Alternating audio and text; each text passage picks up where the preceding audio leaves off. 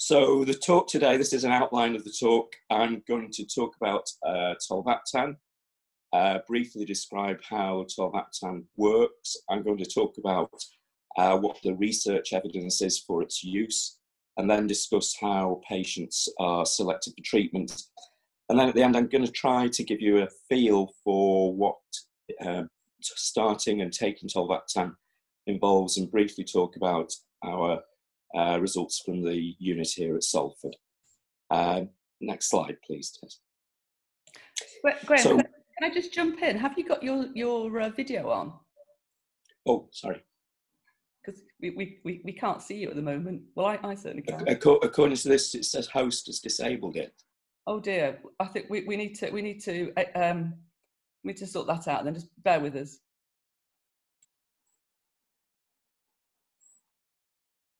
Is that on? There you go. We can see you. Thank you. You can see me. Okay, that's great. So why is Tolvaptan important? It's important. PKD is the most common inherited kidney condition that we see. It accounts for about 1 in 20 people needing a kidney transplant or dialysis, and 13 million people worldwide are affected by PKD. So any treatment to help is going to have significant benefits. Next slide, please.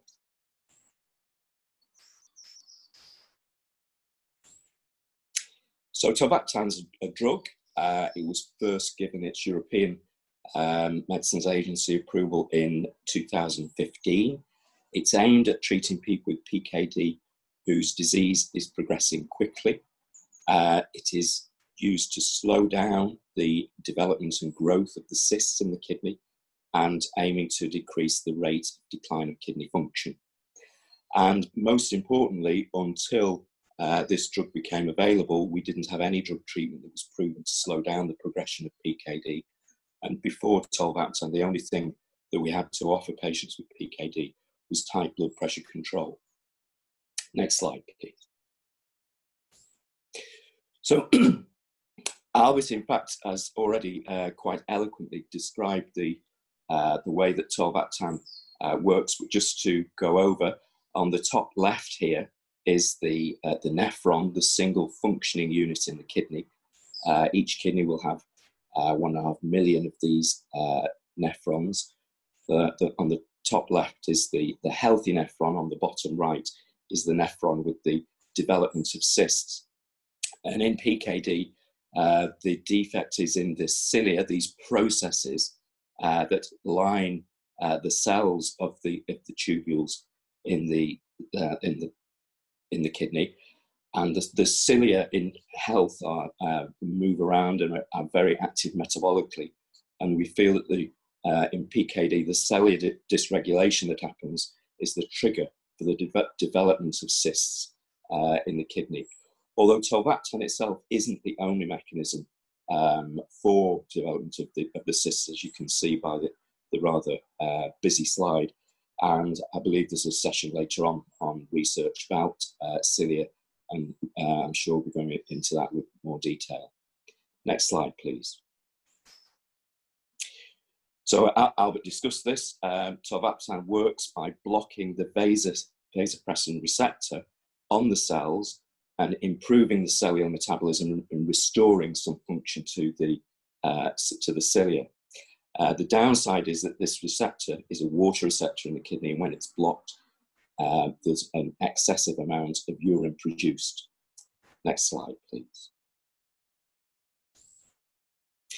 So Tolvaptan, the first publication about how effective this treatment was, came out in 2012, some time ago, and it was 5 years after the publication of this in the New England Journal of Medicine that the drug got its first licenses.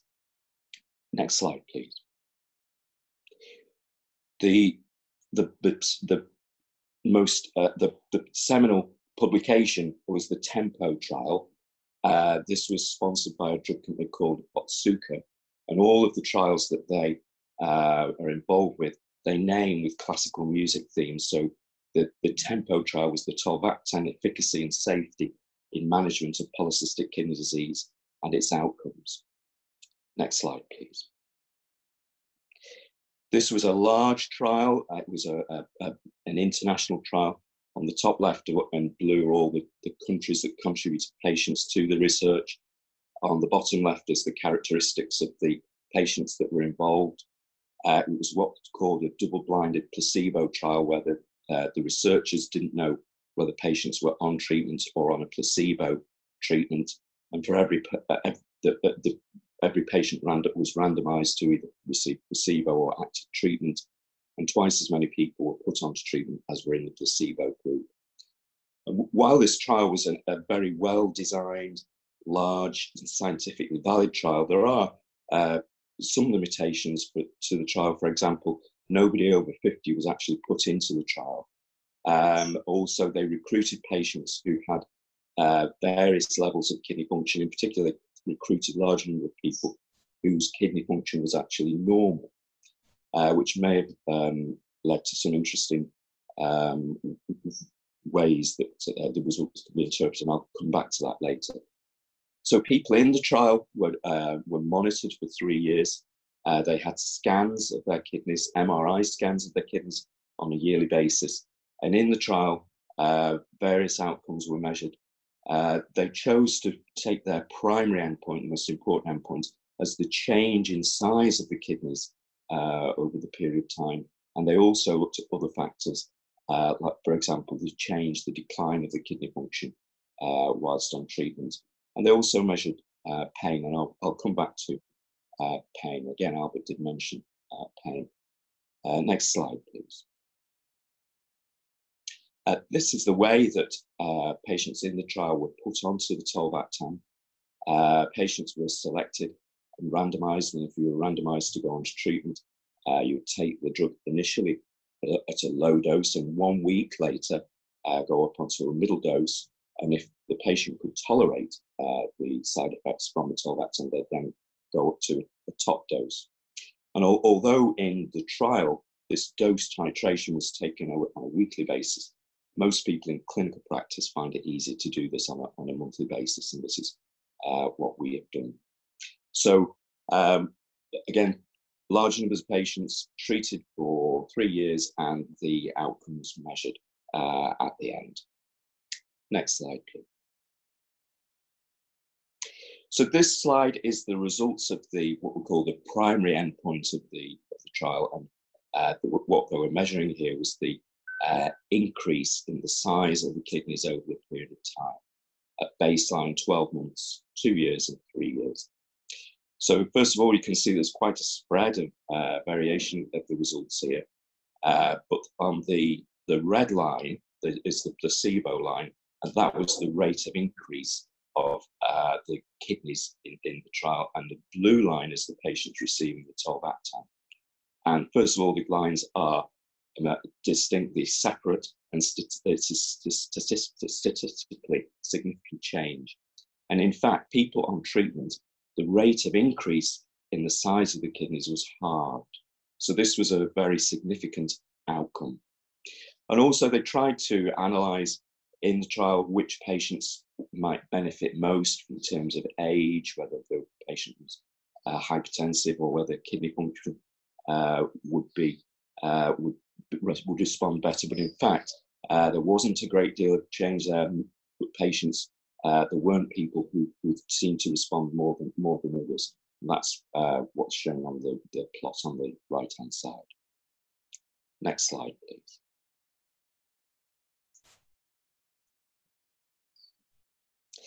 So how was the kidney function affected? This is a similar plot over the 3-year period, and kidney function was measured. And on the red line again is patients on the placebo, and again the blue line is patients on treatment, and again the lines are separate, and this is statistically significant. So people on treatment, their kidney function declined by 2.6 mils, or I think in percentage terms, 2.6% compared to people who weren't on treatment, 3.8 mils or 3.8%. So again, that was a significant result. And again, there weren't any particular indicators as to who would be would get the most benefit from being on treatment. Next slide, please.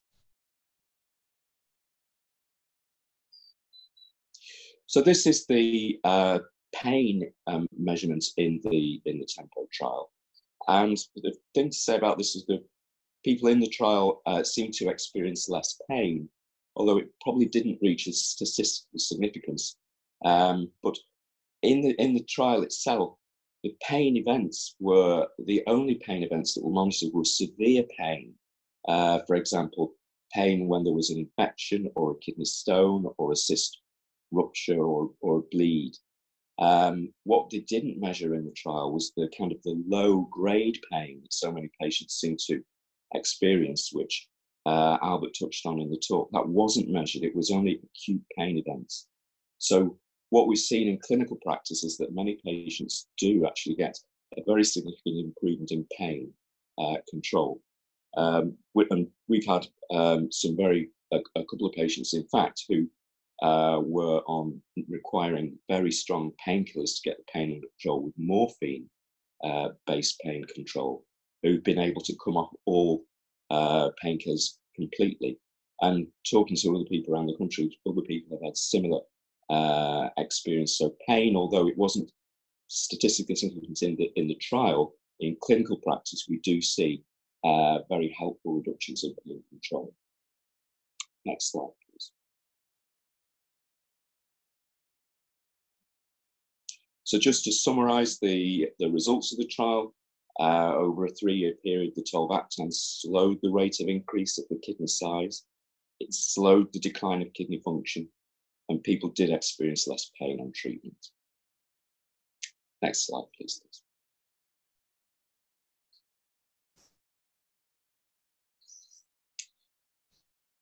So the limitations of the trial was that it was only over a 3-year period, and it was then difficult to kind of extrapolate to how that might be effective over a kind of a lifetime. If you're on treatment and it's beneficial, you could be on it for the rest of your life.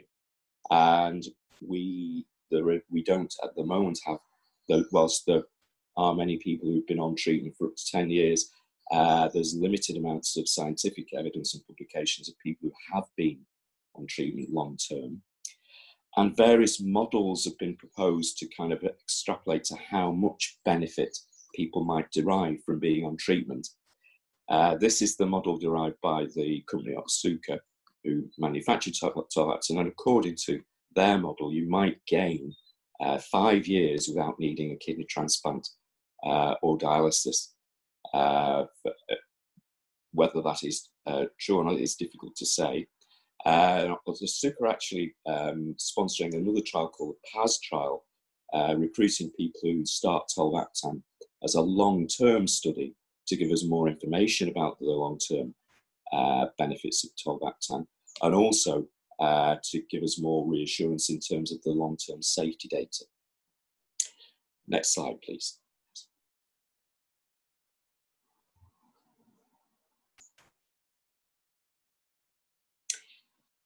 So I've talked about the benefits of Tolvaptan. Here is the downside of the side effects, and the majority of the side effects are related to that block of the vasopressin receptor blocking and the excessive production of urine. So patients produce more urine in the day, patients can get thirsty, and patients will be passing urine at night.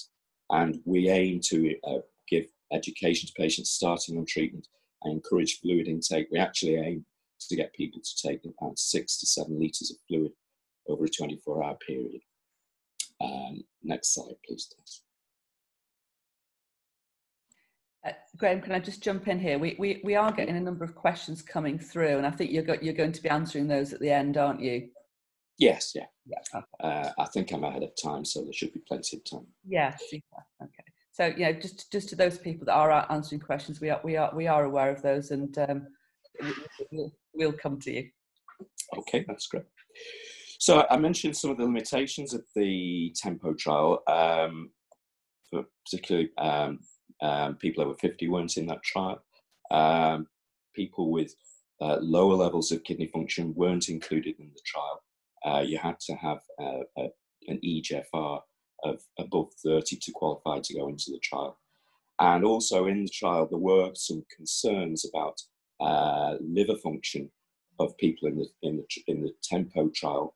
There were a few patients who developed derangements of liver function who, theoretically, if they carried on treatment, may have developed significant liver disease. A follow-up trial to the TEMPO trial was the REPRISE trial. I'm not going to go into this trial in detail, but just show the results of next slide, please. So the summary of this, the second trial was that it proved its effectiveness in older patient groups. It also proved effectiveness in more advanced kidney disease. People with CKD stage 4 were shown to benefit. And it also gave us reassurance about the concerns about the liver toxicity. Next slide, please. So this is the slide showing the patients who developed changes in their liver functions. And if you were in on the square, if you were in the top right square, you would be in danger of developing significant liver disease. And as you can see, no patients actually got into that group. So this was very reassuring. Although in practice, the way that when we use the drug, because of the safety concerns, there are rigorous safety checks with monthly testing of liver function tests just to reassure us that there is no ongoing signal of liver toxicity. Next slide, please. So this is the way that clinicians are advised to select patients for treatment. And this is a little messy. Guidelines have come from various sources and different governing bodies. First of all, in the UK, NICE have given guidance to say that we should offer treatment to people with CKD stages 2 and 3 with rapidly declining kidney function. But they didn't actually specify what rapidly declining kidney function was. The Scottish Medical Committee have given advice, and they have suggested that people with CKD stages 1, 2 and 3 can be offered treatment, and they basically didn't give any guidelines in terms of kidney function. And at the bottom is the European guidance, which again is complicated.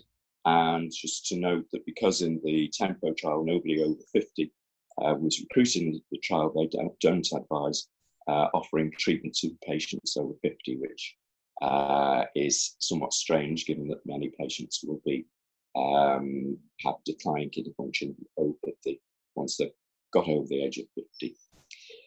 In the middle is the guidance that we use in England, and this is the Renal Association working group that went with the NICE guidelines, suggesting treatment for stages 2 and 3, and actually defined rapidly declining kidney function in terms of the size of the kidneys on scans or risk calculation, or on the evidence of declining kidney function. So if you have records of kidney function over years, if the kidney function has declined by 5%, over more than 5% over 5 years, or more than 12.5%, 5% over 1 year, or 12.5% over 5 years, you would be eligible for treatment. Next slide, please.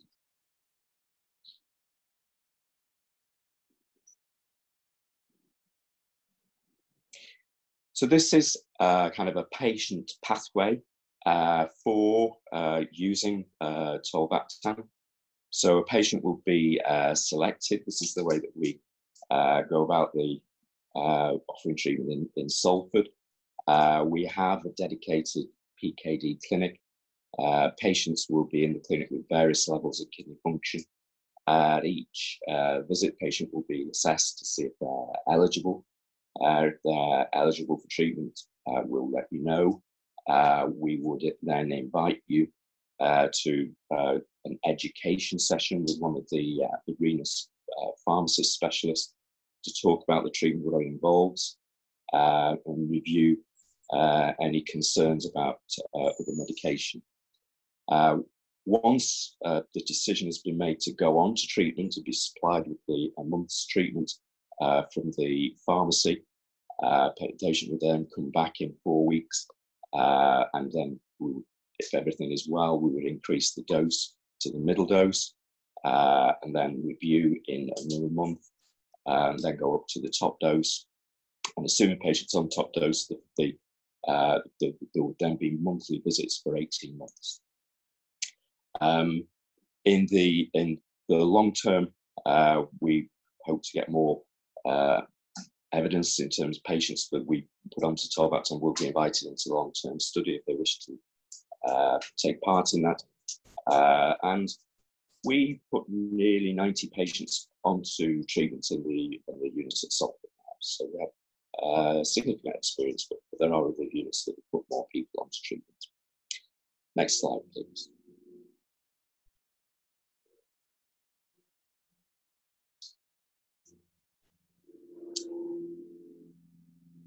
So I mentioned the pharmacist being involved. The session will probably take 30 to 40 minutes. They'll explain what the treatment involves to the patient.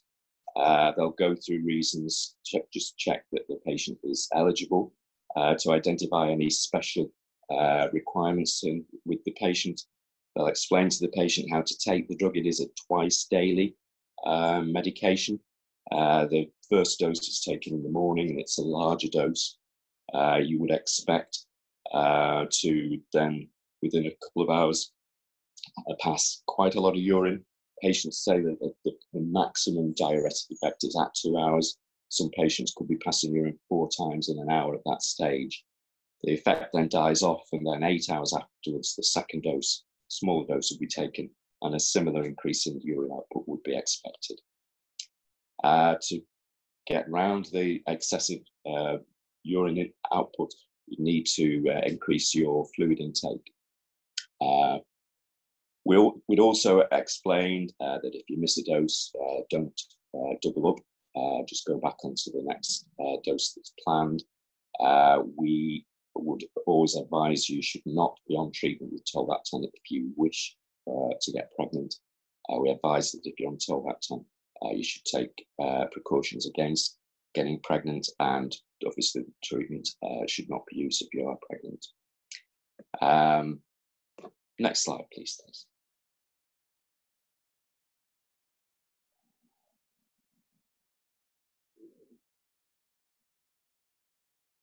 Next slide.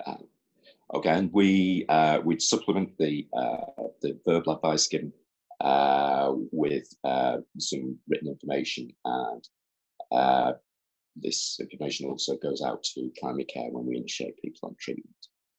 Next slide, Tess, please.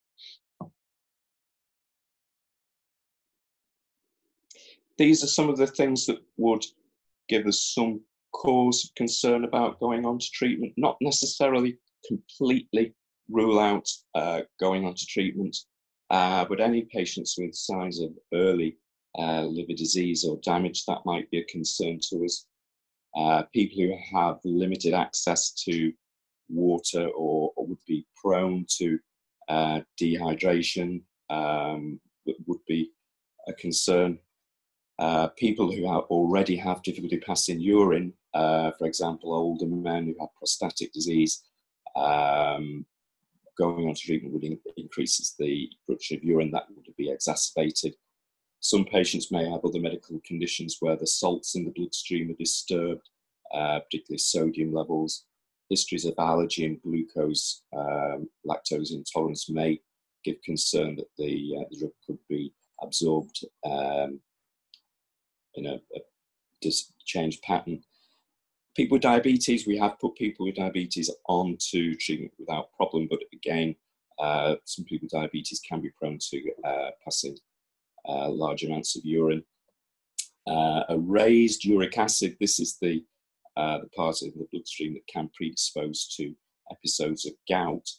The Tolvaptan can increase the uric acid level, and we have seen patients develop gout, and have had people who already do get gout have had flare-ups of gout whilst on treatment, but it's almost always settled down, and there are measures that we can take to counteract that.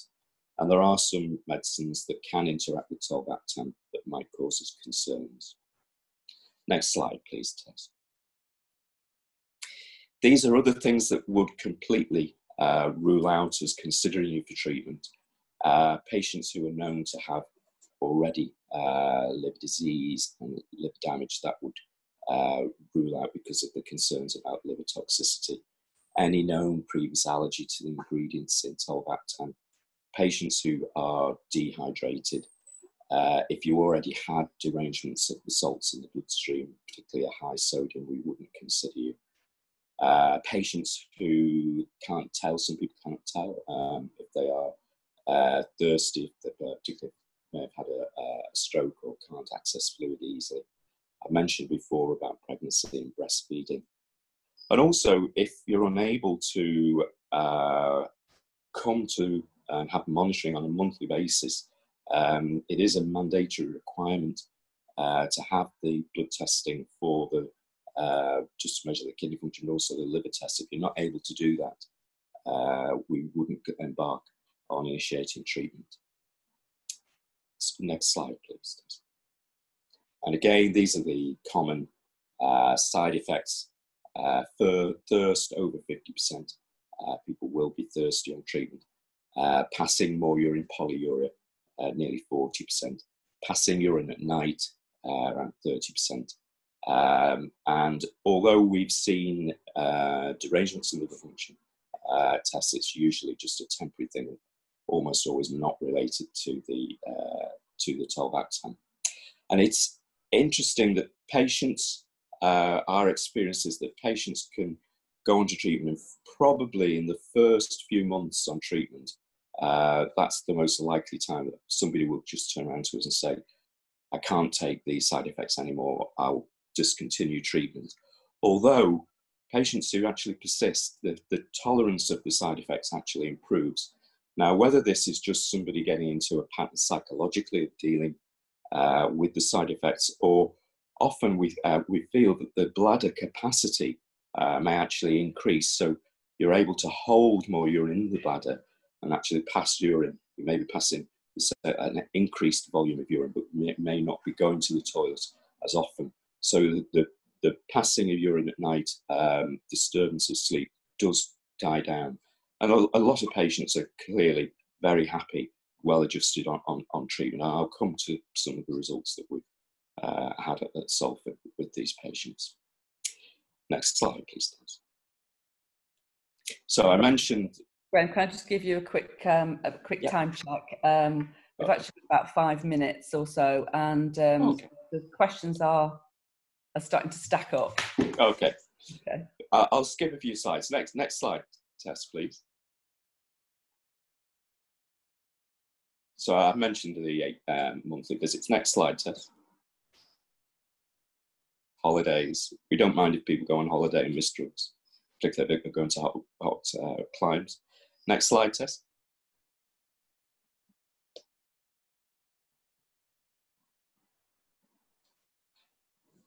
Tess, I wonder if it's possible just to go to the slide on with the outcomes, with the pie chart. Great. So I do want to highlight this, our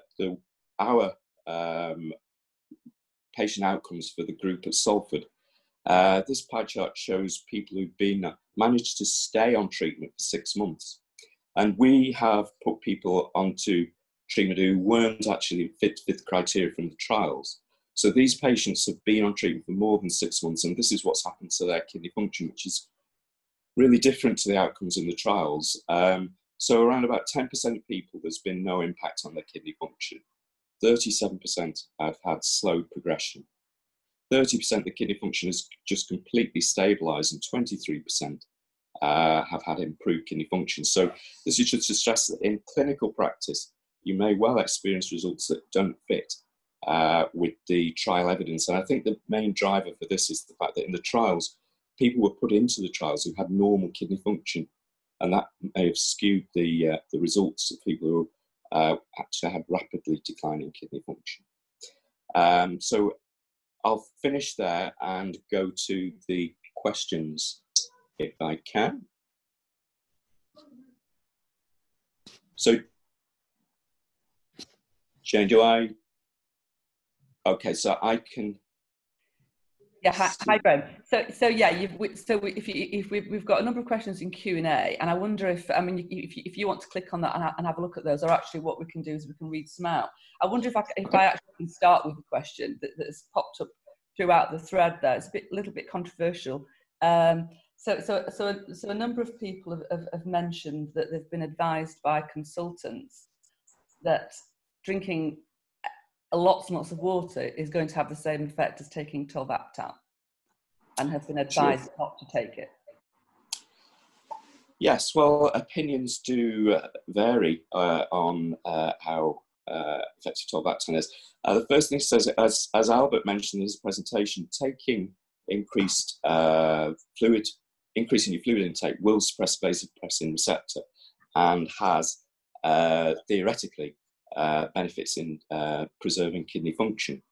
But the patients in the Tolvaptan and the Reprise trials were already advised to increase their fluid intake before going onto Tolvaptan.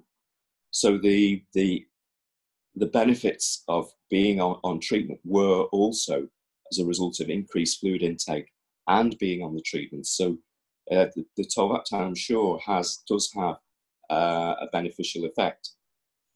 Some people don't believe the results of the trials, and because the side effect profile, I think that some nephrologists are quite hesitant to put people onto treatment. But having used the treatment myself, I'm quite convinced that there is a beneficial effect for a large number of people. Okay, thank you. Somebody else here is asking whether Tolvaptan can affect fertility in men. I'm not aware of any evidence for that. I'm not sure if any of the other panel members have come across that, but I'm not aware of any changes. Okay. So can you see the Q&A, Graham? I can only see 3 questions.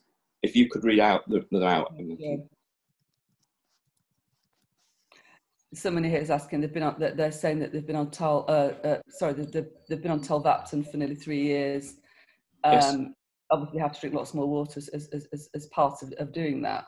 Thirst can be quite bad at times, but controllable. So apologies, I don't think there's actually not a question there. I think they're really just talking about the thirst that comes with it, which I guess is Yes. part and parcel, really. That's the commonest side effect that we see, yes. Yeah. This person here is asking,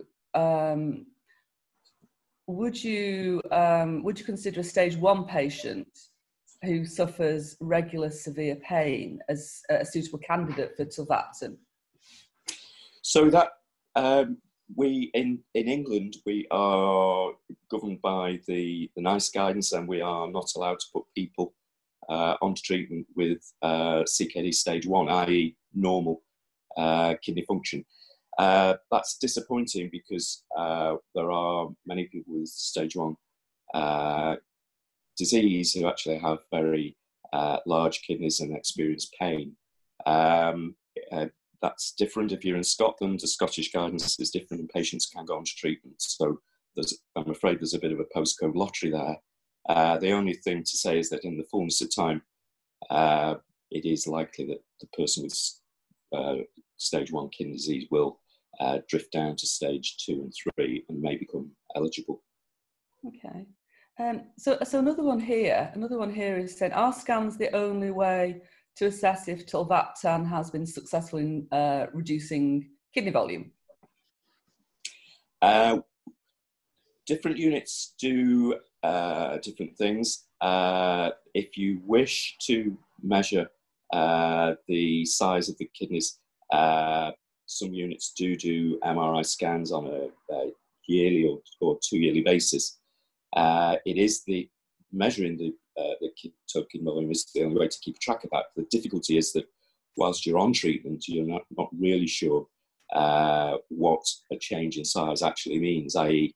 If you're on treatment and the kidneys increase in size by a certain amount, you don't know what the change would have been if you'd not been on treatment.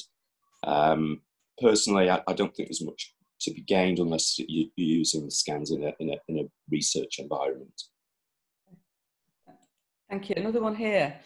Another one about salt. If put on Tolvaptan, would salt intake need to be reduced? We don't give a specific salt target. We just advise about not taking excessive amounts of salt.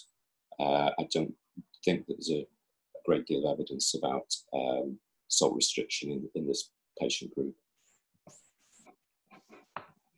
Thank you. Here, this is just somebody really that's just observing that passing on their experience. This person saying that they've been on Tolvaptan for a long time, now starting to be being a trial patient. The thirst and excessive urine has settled down. Yes, I think what they're saying is it's at first it was hard to manage, but has kind of settled. Is that quite typical? Yes, that's a typical pattern. Most patients who can kind of stick with it for 6 to 12 months, they seem to get into a rhythm with the medication. The side effects are still there, but things just seem to be more manageable. And as I mentioned, we do think that patients may actually get kind of an increase in the bladder capacity that makes things a lot easier in the long term. And the other thing is that pain control, which I mentioned earlier on, we've had, not everybody gets pain, obviously. I think it's around 30–40% of patients will get pain, and I think there's a certain low-grade background discomfort that does seem to improve on treatment. Although people who, I think the increase, the pain, reduction in pain symptoms, it's almost within a few days of going on treatment that it improves. Patients have often reported that to us. Okay, thank you. Just one final question then, because we've come to the end of your session, and I know that you've got commitments this afternoon. So this person is asking, is it acceptable to take Tolvaptan but miss 2 days a month due to regular travel commitments internationally? Yes, there's no. We don't have any concerns about that. If people wish to, for example, fly to Spain, it's impractical to take Tolvaptan and then be stuck in an aircraft. You'd have limited access to fluids, and going to the toilet isn't going to be 2 or 3 times in a flight isn't going to be fun. So we don't mind people having a drug holiday for a day or a couple of days, or on long car journeys. We are quite happy for patients to go abroad for a week or 2 and have a holiday from the drug. We've had many patients who actually do that, and they just simply go back on treatment when they come back. Thank you. So I'm sorry, I've just got one more thing that's just popped up. It's a question from Tess, but I actually can't. I'm not sure I can see the question. That's a question about children. Tess, would you like to sort of jump in and? Yeah, we've had 2 questions about Tolvaptan and children. So we know it's not licensed for children below the age of 18 at the moment, but there is a trial in children which is being conducted at the moment. A global trial. I only see adult patients, so my knowledge in children is limited. But I can comment that obviously with the familial condition, patients come to see me and tell me that their children are being enrolled onto trials or are on treatments, and it's only a couple of patients, but I think both of those children that have been started on Tolvaptan have had difficulties at school with the side effects, and they've had to discontinue it. So I don't think it's an easy ride for children to be considered for treatment. But as you say, Tess, I know that there are ongoing research trials in this area. That's great. Thank you very much. I think we're going to have to bring this session to a close. Thank you for your time today. And I think really any unanswered questions that have come up in the chat or the Q&A, maybe we may be able to sort of pick up later. So thank you, Grahame.